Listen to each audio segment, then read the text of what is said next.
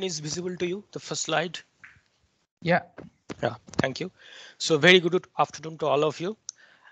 This work mainly stems out from my tenure at the Swinburne as a postdoc, which was funded by the Australian Renewable Energy Agency.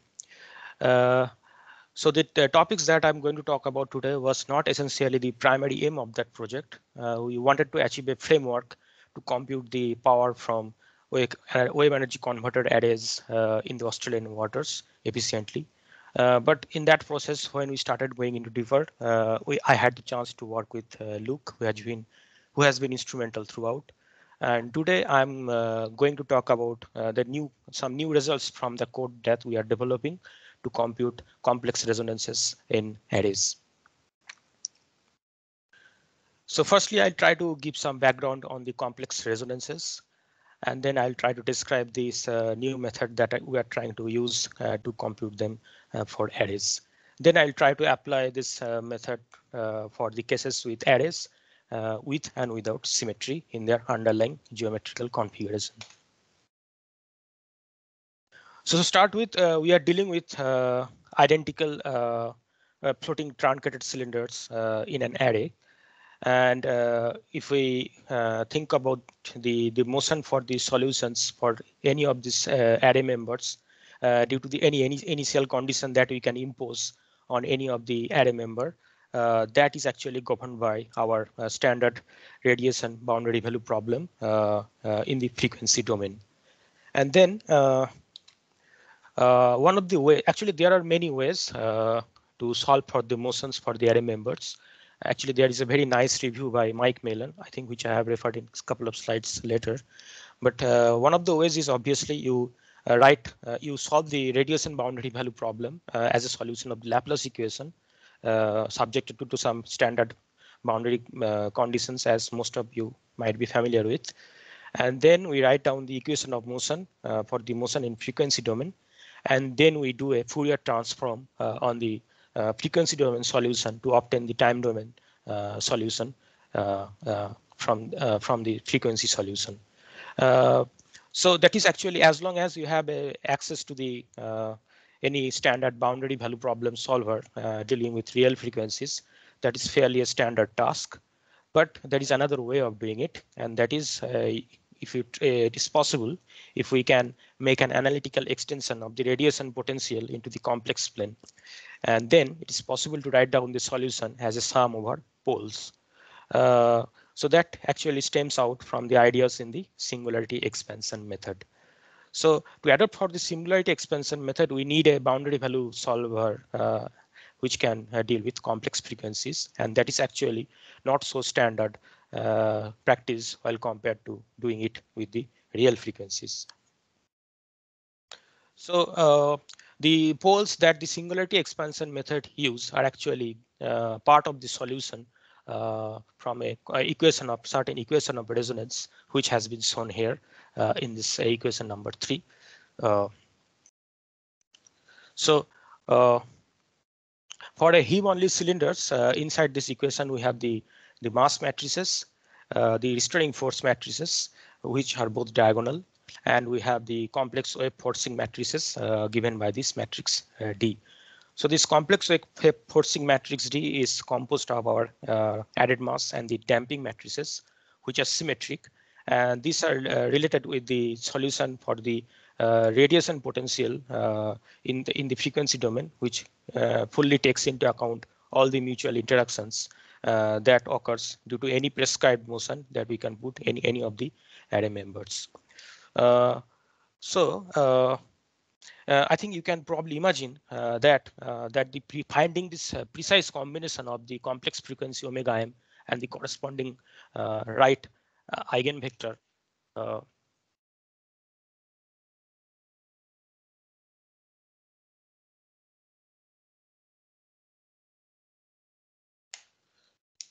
sorry, I think there was a problem.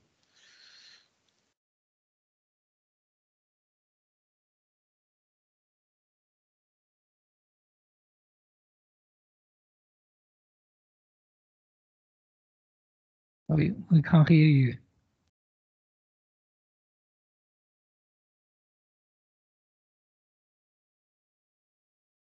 Hello. Hello, can you hear me? Yeah, go ahead. Actually, I just lost some little problem with my wires. I think it will come eventually. So let me just try to fix that. I don't know what happened suddenly.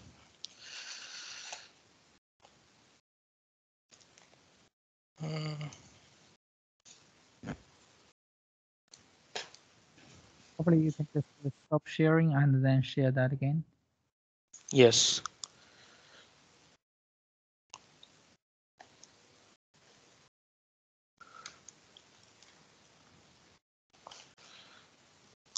Yes. Let me share my screen once more. So is this screen is visible to you?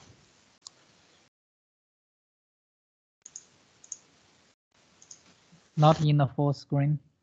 Yeah. Is it now? Yeah, fine. Thank you. Sorry for this interruption. So yes, just as I was talking about this, finding this right combination for this complex omega m and the right corresponding eigenvector, which is complex, is not an easy task. And that is, it potentially involves a costly search in the targeted areas of the complex plane.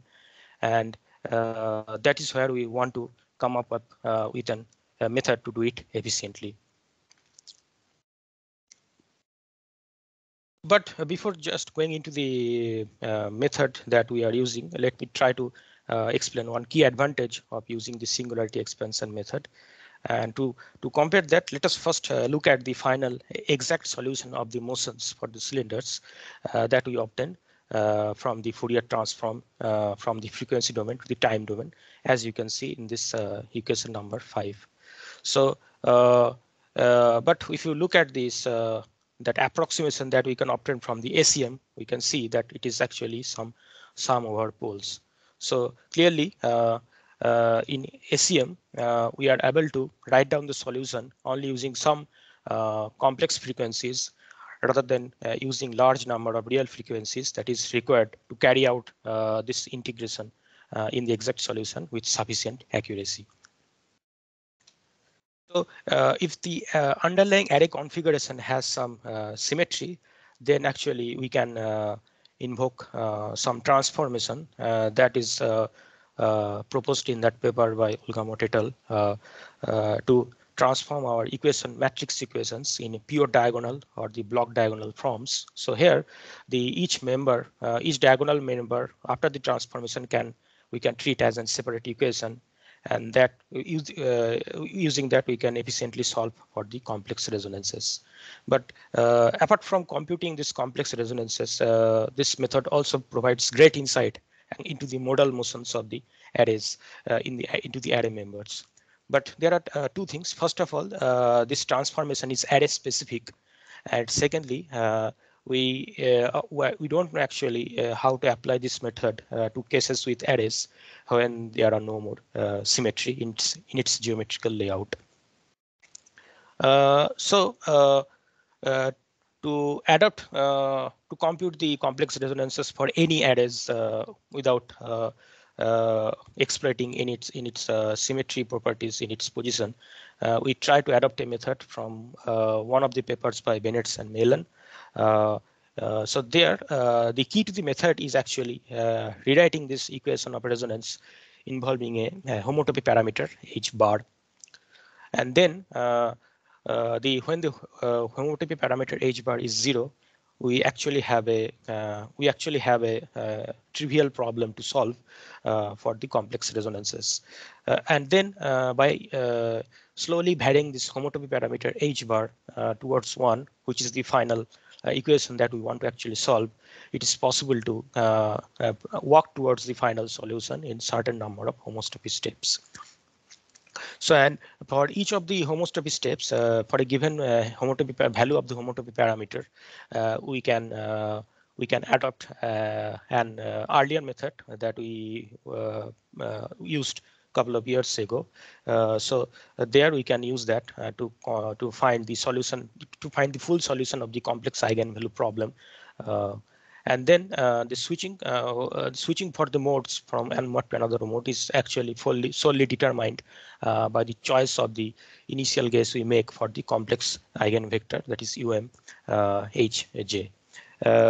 And there we take an vector orthogonal to the final solution of the eigenvector while going from one mode to the another mode. So in summary, we got an inner iterative process to solve for the complex eigenvalue problem for a given homotopy parameter h bar, and then we try to find the final solution in certain number of homotopy steps. So the first simplest test case that we can adopt to test that new method based on homotopy is actually the single cylinder case. So if we do not consider the complex wave forcing matrix D into this equation of resonance, we have to solve this uncoupled problem. And there the solution for the complex frequency is solely on the real axis, and that actually the solution we get from the homotopy setting at the first homotopy step, setting the h bar value as 0. But when we consider the coupling matrix as D, we can clearly see that the pole has now shifted to a new location inside the complex plane. And the solid black markers show the progress in the solution in the various homotopy steps. So in this case with the single cylinder as well as the remaining cases with the arrays, we always take 3 homotopy steps representing 3 homotopy parameters, that is 0, 0.5 and 1. So for this case, since the eigenvector is 1, we can use a standard Newton-Raphson method to find for the complex resonances using a cylinder code capable with complex frequencies. And this solution is actually shown in this little cross. So as you can see, both the methods give a very good match with each other. Now, to start with the arrays, the simplest test case we can think of is obviously with 2 cylinders, and the pictures on the top show the modal position of the cylinders in 2 modes, and the pictures in the bottom and left and right, they shows the progress in the homotopy solution in 3 homotopy steps. And now if we try to zoom in near the complex resonances, you can see that we are capturing the poles extremely well. And for this case, actually, we can adopt the symmetry-based method that I showed a couple of slides earlier involving the transformation matrix T. So the solution from this method is shown here as a little cross in this slide, in these 2 figures. So now, when we consider 3 cylinders in line, that's a little more complicated because now if we look at the modal position of the cylinders, where the cylinders are actually colored by the real part of the final solution of the eigenvectors.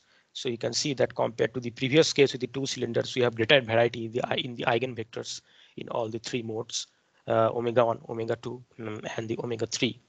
And actually, we are not quite sure how to construct the T matrix for this case.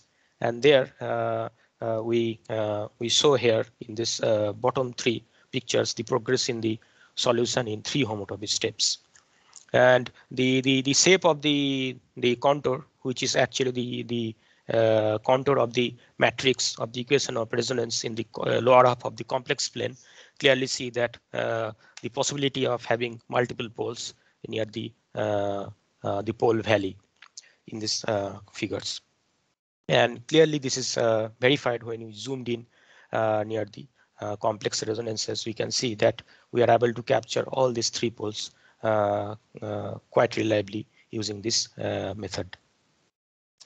So lastly, we conduct a time domain simulations this 3 cylinders case where we provide some initial displacement on the cylinder in the middle, and then we want to use the full solution from this new method based on homotopy and fit that into the ACM to see how reliable these solutions are we are achieving. So now when we compare this time-dependent motion for all the 3 cylinders for this case, the results we find to be consistent with the features that we generally see from the approximation based on the ACM. That is, since we are neglecting all the contributions from the branch cut, the match is better as the time progresses. So to summarize, we find that the proposed method based on the homotopy seems to work for the array cases, and it will be interesting to apply this method to other modes of motion, as well as for the cases when to investigate the effect of the perturbations on the cylinder locations on the resonances. So with that, I'd like to thank you, the KOZWaves, to giving me this opportunity to present our new results from this code, and let me know if you have any question and comments. Thanks.